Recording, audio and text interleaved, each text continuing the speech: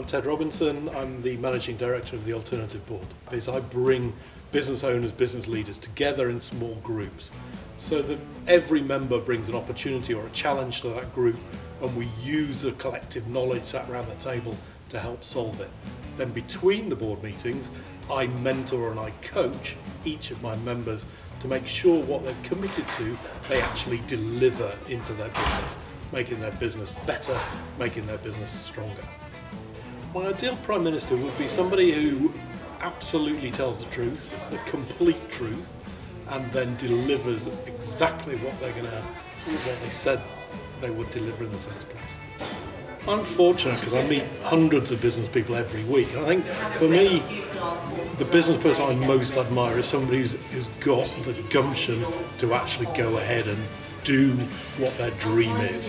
That's a perfect businessman. Not really a business quote, but for me, just do it. That sums it up to me.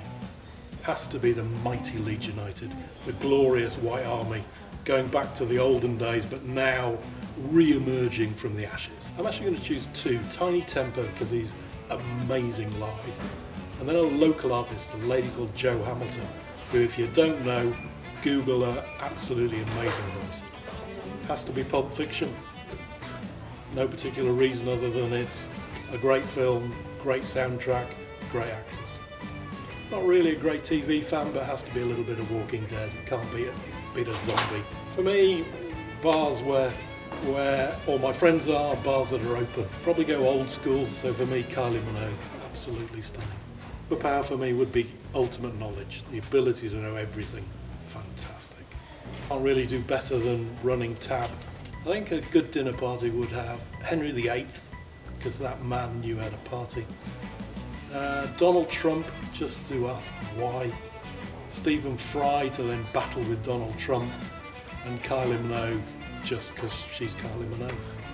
Well, believe it or not, I've actually recorded an album a little while ago, and I'm still working on that difficult second album. Downtown for me for two reasons. First of all, Downtown actually deliver what they say they're going to deliver, which is great and refreshing. But also they've enabled me to meet some of the real movers and shakers within the Birmingham business community. Perfect.